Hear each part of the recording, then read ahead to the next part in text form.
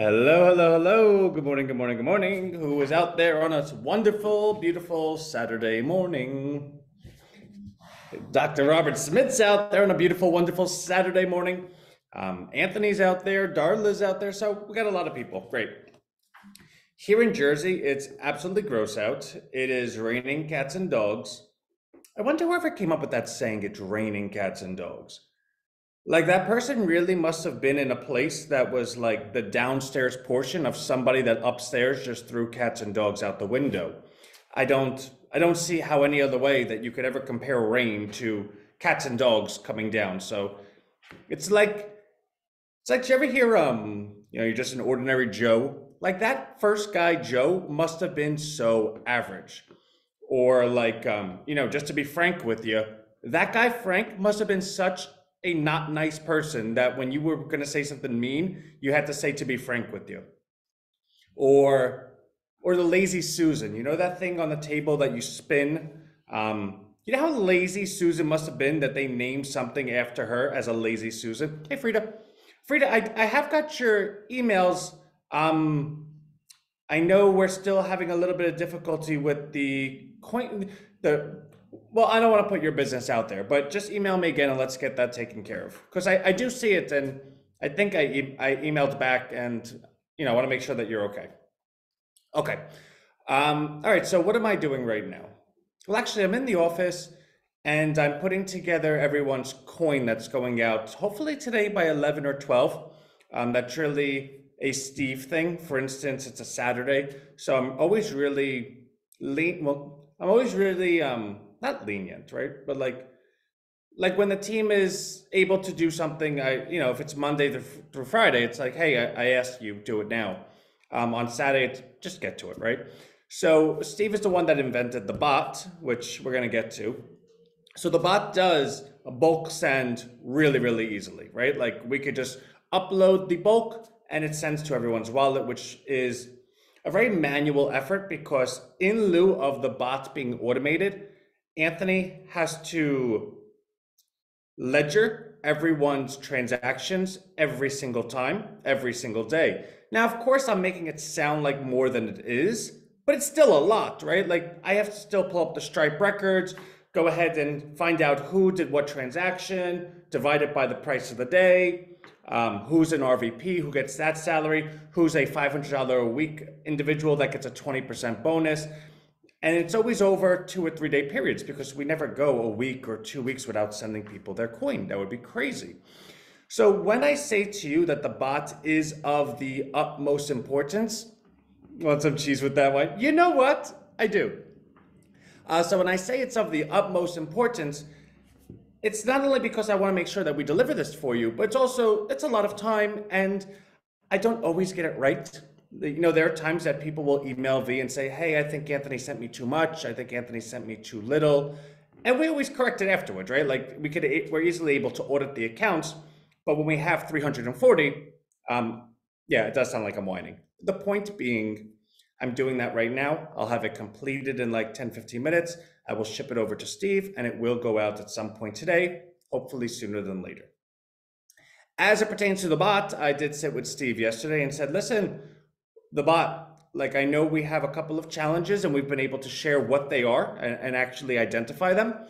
And he goes, Ant, we've solved them. I go, what? I go, so is the bot ready? He goes, it's gonna be ready by the end of today. I said, well, listen, before I go out there and tell everyone that, which I just did, let's go ahead and test it against the bulk send tomorrow, which is today, because I'm telling a story about yesterday. And let's just let everyone know that it'll be ready for Monday. He goes, that would be awesome. So I believe what will happen Monday is we'll set the bot for every 10 minutes, it will check for a transaction. If that transaction takes place, the bot will identify the transaction, identify the person, divide the transaction amount by the existing market price of RHINO on PancakeSwap, and then go ahead and pull the amount of coin that is for you and send it over.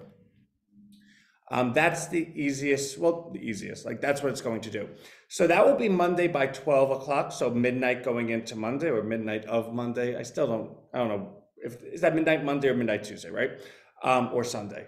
So that will be live midnight Monday morning, which means Monday we'll do another bulk send where we'll catch up on everything that hadn't been sent, right? So today is Saturday. I'm sending for Wednesday, Thursday, Friday. So we'll do a bulk send Monday for Saturday and Sunday, in which case everyone should be totally caught up from here to Kingdom Come.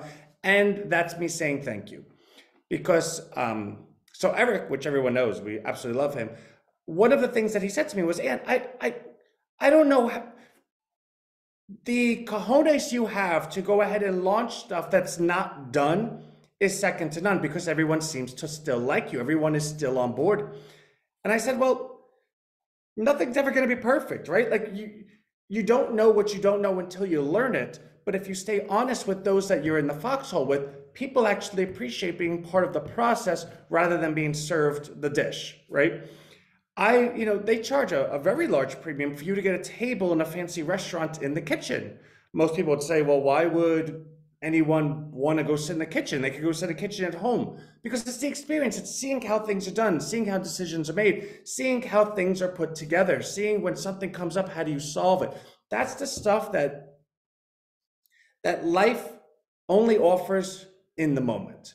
You can't go ahead and say, all right, listen, I want to go ahead and purchase a plan where I'm going to be financially invested in a company and I want to see all the things that go wrong that make me want to like lose my breath. I want to see the founder and the steward of that company solve a thousand things a day. And I want him to do it in such a way that it's so public that everyone knows what's good and what's bad. And if it doesn't work, everyone will know it in real time. I want that. Where would you ever go buy that? You couldn't. You have to just be a part of it. And like Darla said, imperfect action can be like a falling forward. It is positive. Which actually, I don't know who said that for the first time, but I know there was a college speech that, what's his name? Denzel Washington gave, where he talked about the importance of falling forward. To always make sure you're falling forward. Go ahead and do those big things, just fall forward. And that's what RHINO does, right? So the things that RHINO offers that no one else can is work ethic, right?